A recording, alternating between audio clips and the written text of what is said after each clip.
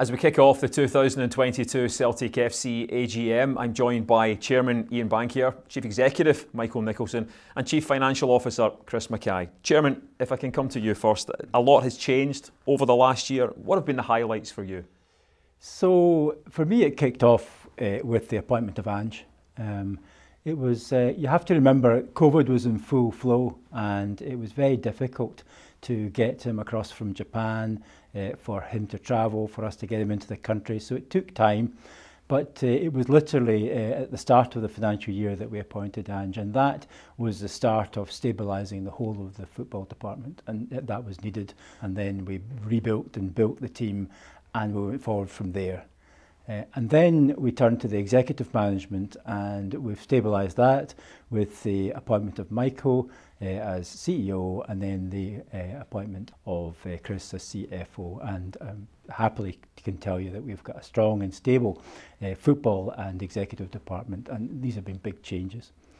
And then it was the delivery of objectives. The first objective was to start to win back some silverware. We got the cup, and then we went forward to win the league, which of course took us to automatic qualification for the first time in a very long time, qualifying for Champions League football. So these were the big moments for me.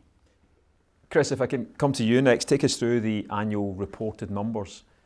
Revenue was up 27.5 million in the year, Jerry, relative to the prior year, and the key reason was COVID. It was all about COVID and our ability to operate the stadium at full capacity again, and it largely boils down to that, along with our shops trading as well, to be fair, throughout the entire year this season. Looking at the bottom line earnings, we recorded a profit of 6.1 million, which is a turnaround from a loss of 11.5 million in the prior year. And again, a big feature of that was the revenue conversion to earnings, but gains in sale as well, which has been a cornerstone of our business over many years now.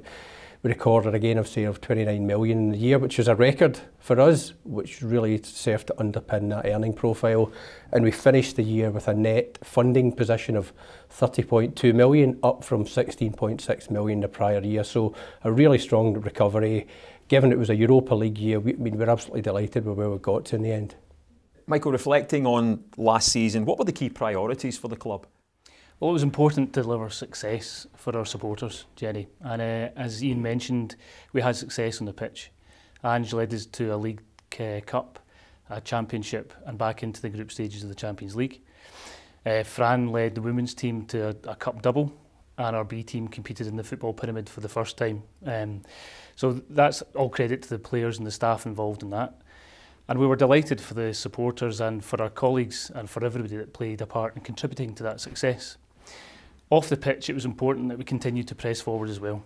And the priority for us was to build on that success. Off the pitch, we worked with Ange to review and to improve the football technical functions, whether it's recruitment, medical, sports science, the academy. And these are critical factors for our future success. You mentioned the Champions League. How important was it to qualify for Europe's top-tier competition? Well, domestic success is vital, but I mean, the trophy day here, you could feel the atmosphere, you could feel the release. I've been fortunate enough to have been here for a few. I remember bouncing around Block 405 in 1998, but this was special. As the players walked out onto the pitch, the Champions League music surrounding, the feeling of release and relief to be back in there. And that certainty of revenue allows us to build, it allows us to invest in the summer, to work with Ange to take us forward. Chris, give us an indication of the monetary value of Champions League qualification. Well, Jerry, the tournament is arguably the best club competition in the world. It's vitally important for clubs like Celtic. We're delighted to be there. It's a statement of the obvious. It allows us to attract better players, develop these players into European Champions League players, which fits our player trading model. In terms of the monetary value, it's important to point out that UEFA, since the last time we were in the tournament in season 2017-18, have changed the distribution model, and it's less lucrative for clubs like Celtic, but still vitally important. That's important to point out, just around how the structure of the distributions work. But needless to say, that's where we need to be every season, and that's what we strive for. You mentioned changes. There's more Champions League format changes next year. Does that help the finances? Yeah, well, it's a radical overhaul, Jerry, from season 24 onwards. I mean, the traditional model at the moment is 32 teams, 8 groups of 4. We're moving to one league now with 36 teams, so that's an increase in 4 teams. It's what's known as a Swiss model, which is common in the world of chess, of all places. And gone are the concept of a home and away tie against a given team like Real Madrid. You will now play 8 ties, which is more than what we're playing at the moment, and it will be 4 teams at home and 4 different teams away. UEFA have yet to finalise the numbers. There's an expectation there will be a material growth in the media rights value. They're going to market at the moment, so it's unclear, but there is an expectation that there will be significant growth in there. The key is going forward is how is that now distributed to the clubs, because the distribution model will change again, and it's unclear how that's going to sit at the moment. But Celtic are at the forefront of those discussions and negotiations through our roles in the European Club Association. Michael, if I could come back to you, looking ahead then, what are the objectives for this season and beyond? Well, as Chris mentioned, we're able to invest, and we've been able to work with Ange to invest in the squad and to take the club forward. We've had a good start to the season. We've competed in the Champions League with a young team. We've gone toe-to-toe with one of the biggest clubs in the world. But we know that we always want to get better. So we want to, in the short term, we want to work with Ange again to enhance the squad. We want to win the league. And we want to go again in the summer. We want to go again and build the club. And off the pitch, we're continuing to invest in the infrastructure around the stadium, Lennoxtown and Barrowfield. At the stadium, we've completed a project to upgrade the banners around the stadium. We've opened a new sports bar for season ticket holders, and we're about to open a new disabled viewing platform. As part of that project, we also built new office space for colleagues. And we'll continue to look for opportunities to improve the infrastructure for supporters and colleagues as we move forward. At Lennoxtown, over the summer, we upgraded the first team environment, including a new gym facility and a meetings place for the first team squad. Ian, if I can finish on a personal note, this will be your 12th and final AGM. Can you sum up your feelings? Well, yes, it will. Well, it's been an extraordinary passage of my life. Life-changing, probably.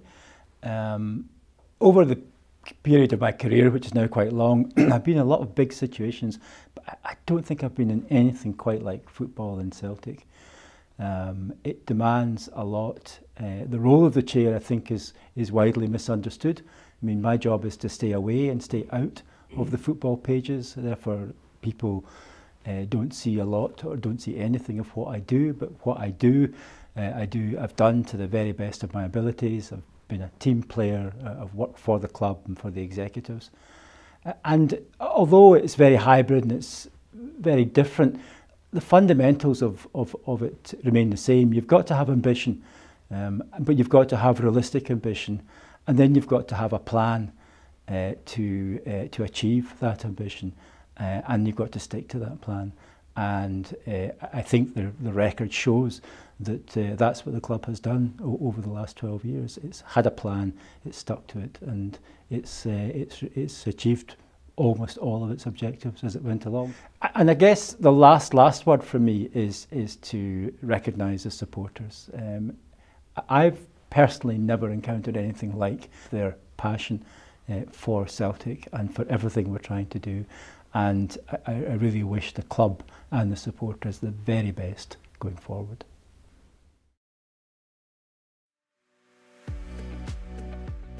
There's a huge value placed on fan engagement, and always has been. I mean, Celtic have always worked through the Supporters Association, the network of supporters clubs, the Irish supporters, the various groups that are met with regularly. But the Fans Forum came out of an AGM initiative 6-7 years ago, which the board accepted and has enthusiastically entered into. So we try and give information out as best that we possibly can, but also taking feedback from fans as well. And from that feedback, then we look to develop various different plans to see if we can overcome maybe some of the challenges that they present to us. There's now a network of subgroups, and they're talking about issues like ticketing, like the match day experience, whole range of specific subjects where there's work done between meetings, and then that is fed back and actions are taken. Hopefully over the next few days we'll see the introduction of a new accessible platform at Celtic Park as well. That was something that came about through fan consultation and fan engagement and part of the fan forum as well, along with CDSA. And I think the great value of it, and even greater potential value of it, is it brings all Celtic supporters under the one roof. There are no, there's no hierarchy of Celtic supporters. We're all in the same boat, and the more points of view and the more interest you can get within the fans forum, then the better the discussion and the better the outcome. We have a page on the website which gives everyone all the details for the fan forum. It also covers the minutes of previous meetings. Obviously you see now at home games and away games, like the support seems to be getting younger, and from that perspective we would like to hear more from the younger fans. We would like them to come along and engage and join in these sessions, because obviously their input is very, very important for us in terms of taking the club forward. So we're about to launch the biggest ever survey of supporter opinion, both at home and also worldwide, and to get the real opinions across the range of Celtic supporters, to get the feedback, to tell us what we should be doing better, to tell us what good ideas would be, and just how the whole experience can be enriched and the whole Celtic family brought together even more effectively. One of the positive outcomes that we've had from Fan Forum is the parking exclusion zone was being implemented and introduced by Glasgow City Council. This is one that we felt wasn't in the best interest of Celtic and our supporters, so we kind of opposed that, we fought against that, and we've managed to have that dropped now, which I think was a big help for fans, particularly coming to home games. So a vehicle has been created, and it's in everyone's interest, it's in the club's interest, it's in the supporters' interest to make maximum use of it, and I hope that an ever-increasing number of people will. Tony, what was 2021-2022 like for Celtic FC Foundation? It was better than expected, Paul. It was certainly better than the previous financial year, and the fact that the football was significantly better made a big difference to us as well. We've got most of our project delivery back now, and we speak about fundraising and the efforts that we go to raise funds, but there's nothing more important than what we do with people. There's lots of initiatives going on in various places. We've got the Lions View sensory room opened. We've got the recovery cafe running at the stadium on a Monday night. We've got Ability Counts back. We've got Cashback Gateway to Employment back. We've got the Lions lunch breaks back. And since the year end, we've managed to bring back the You'll Never Talk Alone project. And the holiday home that I mentioned a year ago has been operational for the past few months. We've managed to get a lot of our bigger fundraising initiatives back up and running as well in Glasgow and in London and in New York. We've had the Miles for Meals fundraising event. Walfred's Wish, our regular giving scheme, is going strong. We've had a big donation from the Celtic supporters through the season book initiative, and that's all thanks to many parts of the Celtic population, if you like, clearly supporters across the world, our committees in London and in Glasgow and in New York, the club's commercial partners who share our values, and a big contribution from the football department, from the staff and the directors and the trustees across the foundation and the club. So all of the things that we do are only possible because of those people. What is Celtic FC Foundation doing to help with the cost of living crisis? At the end of last year, the Football for Good Fund was sitting at £1.5 million. At year end in June 2022, it went to £2.5 million. We've managed to engage with over 100 partners on the ground.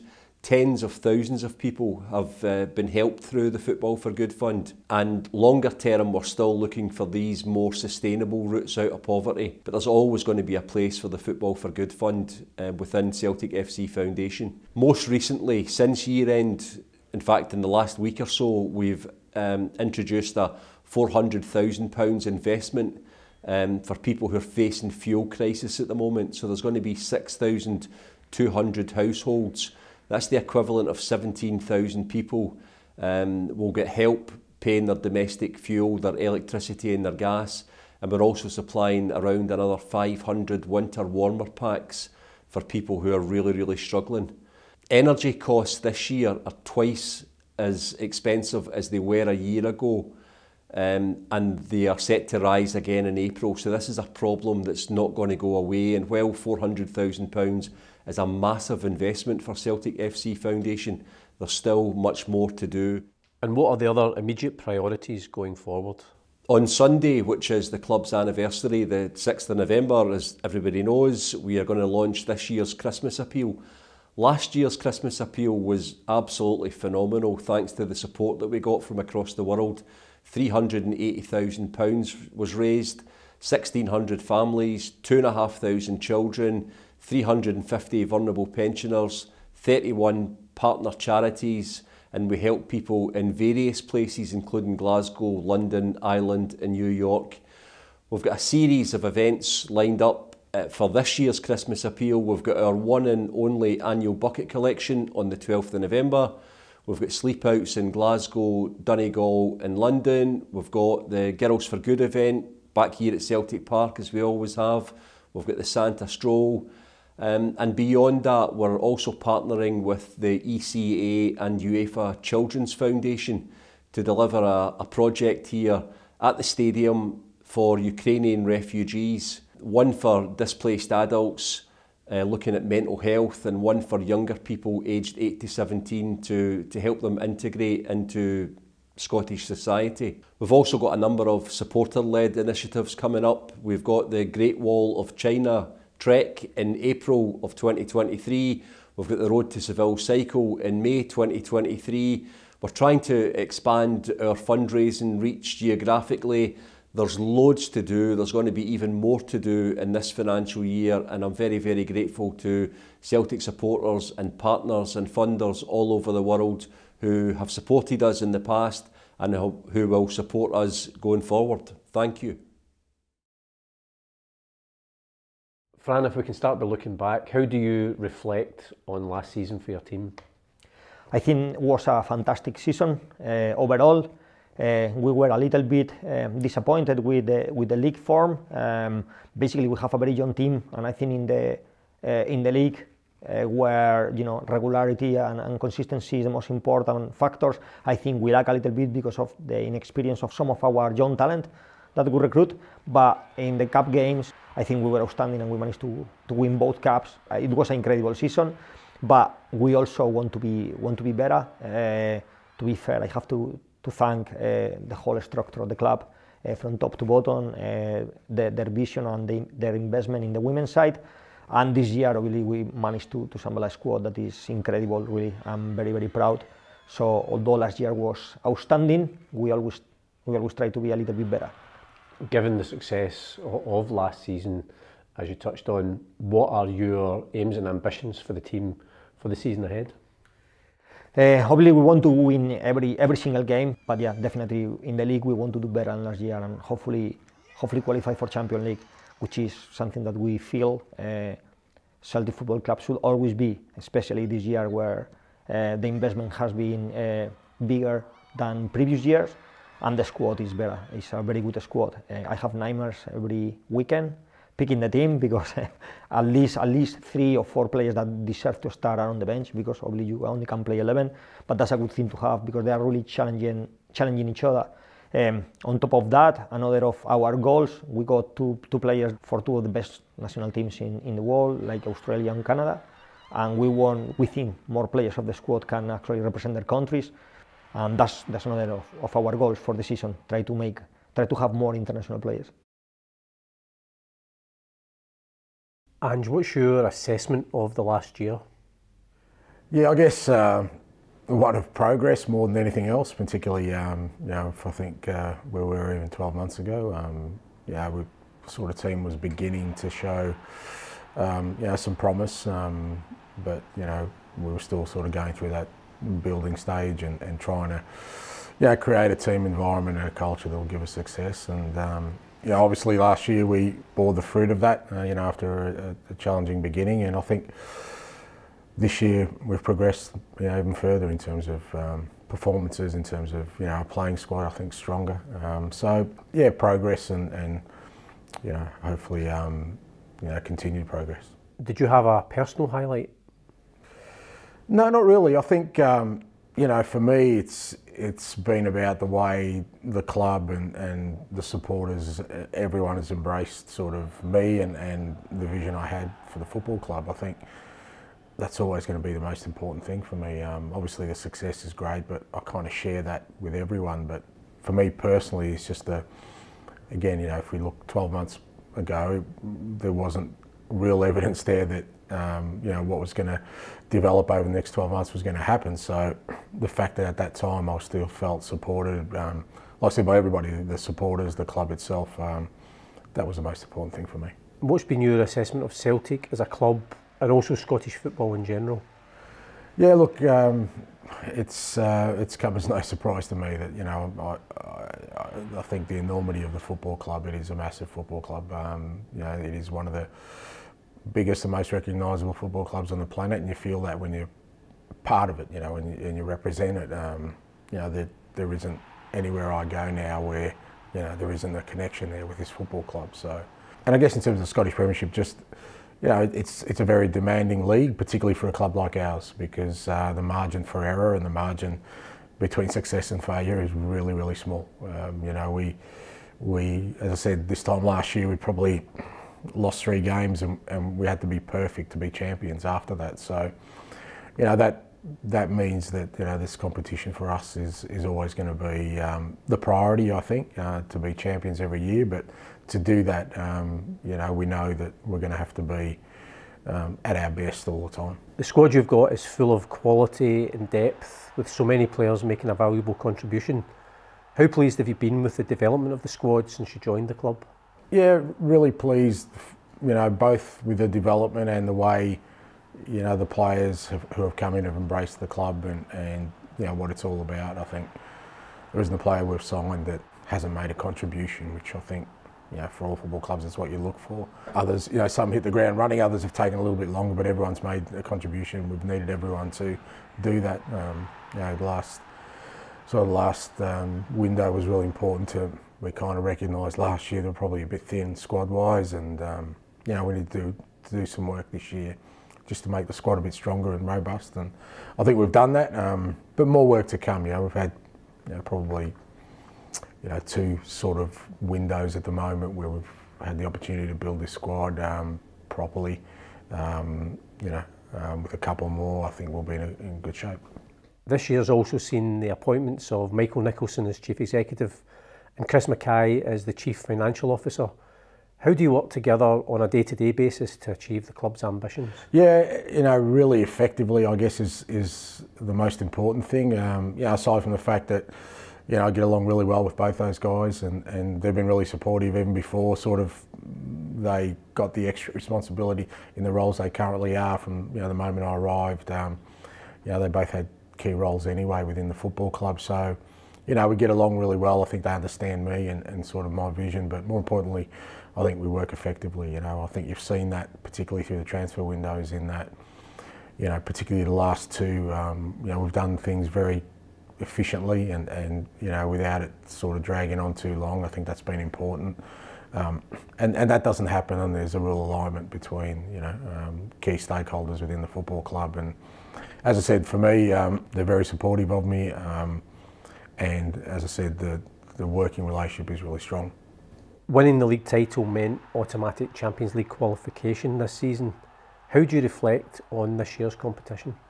Yeah, challenging as expected. You know, as I said, it's our first time sort of in 5 years, and you realise before you enter into it that, you know, it's a different level to what, you know, a lot of our boys have faced before, and it was always going to be a massive challenge for us.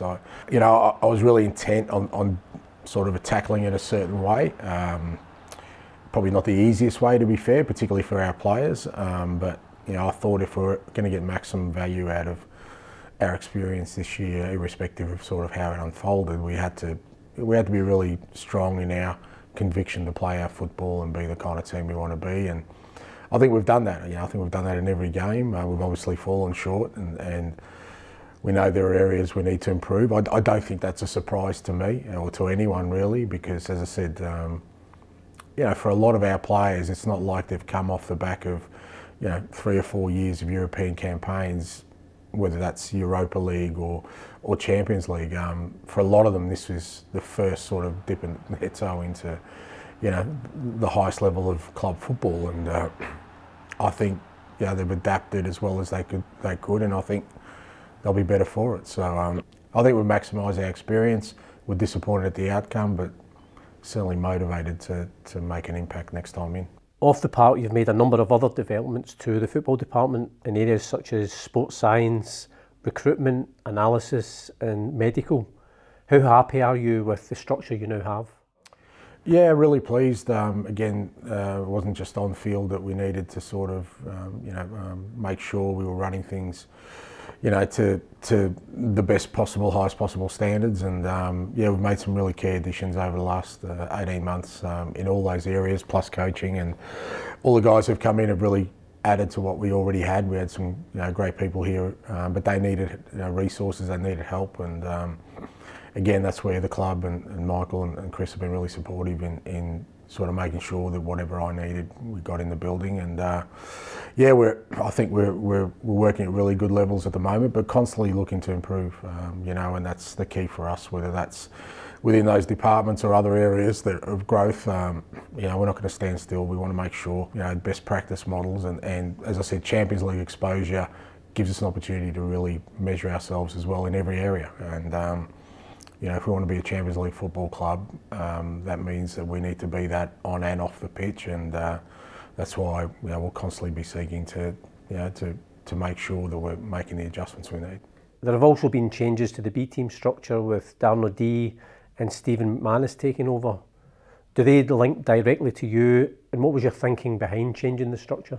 Yeah, I thought it was important. Obviously, you know, last year, you know, with me coming in and you know, our B team playing in the Lowland League, and it was cool. Everything was kind of new. I didn't want to disrupt things too much. You know, my focus was really on the first team in that first 12 months, and making sure that, you know, I had a hell of a lot of work to do in that area. But always kept an eye on sort of the B team structure and how I thought it should be aligned. I guess it's a unique sort of position we're in, where, you know, our B team are playing in a really good competition this year in Europe as well. So I thought it made sense to try and align, you know, the two entities as much as possible. You still want individual player development to be the focus at B team level, but, you know, I had Steve McManus working with me last year, and he knows exactly what we were doing at first team level, and I thought it made sense to put him with our younger guys, and Darren was somebody who, again, had spent a lot of time with us, and I thought, you know, they're two young guys who are really ambitious about being the best kind of coaches they can be, and with their strong Celtic sort of pedigree, I think that helps as well, because they've sort of charted that path that you need to from a young player to get to the first team. So my sort of direct involvement with the B team is through those two guys. You know, the rest of it, you know, there's a lot of people like Chris McCard and others who are running the B team and you know, the academies. But, you know, with Darren and Steve, you know, they're sort of reporting directly to me, and I'm giving them the guidance and the feedback, so that, you know, they know that, and I know that the boys who are training there are getting all the sort of right work done, so that when they make that step up, it's an easy transition. Going back to the first team, what are your main priorities for the squad going forward? To keep improving, that's it. You know, progress never stands still. You know, whatever we've done so far has been fantastic. But, you know, as I said, my ambition is to, you know, make us a Champions League club. That doesn't happen, you know, quickly or with quick fixes. It takes a time, and you know, with the squad, when you look at our sort of age demographic, we're still young, and I want to keep it that way. But hopefully, as our players progress and can keep improving this squad, every time, you know, somebody sort of leaves the squad, we try and improve the squad by bringing a better version of the ones that have gone, and working with them. And I think, you know, bridging that gap between us and sort of the elite clubs in Europe is a process that we need to try and chip away at. We're not going to make major inroads, but every year we should be looking to get a step closer. The style of football you play is one that fans enjoy: attacking, committed, entertaining. It's the traditional Celtic way. How fundamental is that to your approach? And it's successful, which none of that other stuff would count. So, you know, I'm well aware of, you know, what the fans of this football club sort of want to see in their team. And you're right, you know, it is about, you know, being exciting, scoring goals, getting our supporters off their seats, but with never compromising the fact that we have to be successful. So, you know, that's always been the driver for me. It's about bringing success wherever I've been, but also in a way where, you know, the supporters, you know, really enjoy that when they come and watch their team play. And I think at the moment we're striking that balance really well, particularly obviously here in Scotland. But now it's about, you know, like I said, the next frontier, and that's Europe. Can we, you know, be the football team we want to be and be successful in Europe? So, but yeah, I think it's important, and certainly, you know, that's the road I want us to continue down on. And finally, Ange, you're probably the most selfied person in Scotland. It's noticeable at away games, the number of men, women and children, even from the opposition fans, who want a picture with you.